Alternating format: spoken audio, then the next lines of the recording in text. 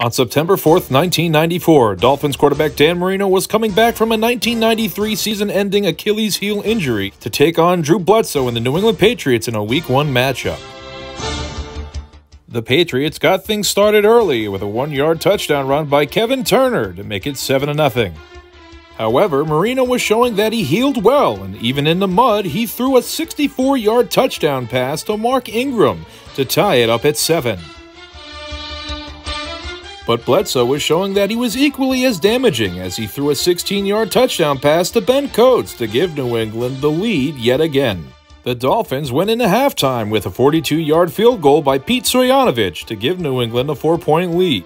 The Pats went back to work when Ben Coates was showing us a prototype of what Rob Gronkowski would be 17 years later by rumbling for a 62-yard touchdown to give New England a 21-10 lead.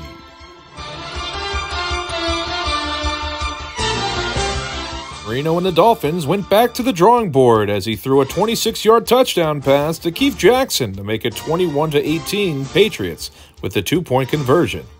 This led New England to take back the 10-point lead with a Bledsoe pass to Michael Timpson to make it 28-18. This gave the Dolphins the incentive they needed to continue as Dan Marino threw a 54-yard bomb to former Patriot Irving Fryar to make it 28-25 New England.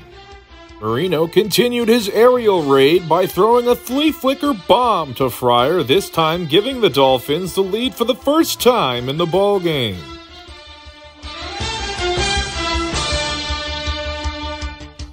This didn't last long, however, as Bledsoe threw a 23-yard beauty to Ray Crittenden to make it 35-32 red, white, and blue.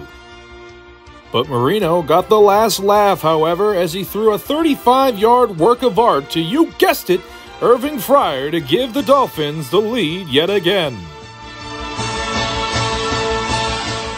That would be the last of the aerial barrage as the Dolphins were able to stop New England on 2 drives to seal the deal and give Miami the 39-35 victory to start off the 1994 season in memorable fashion.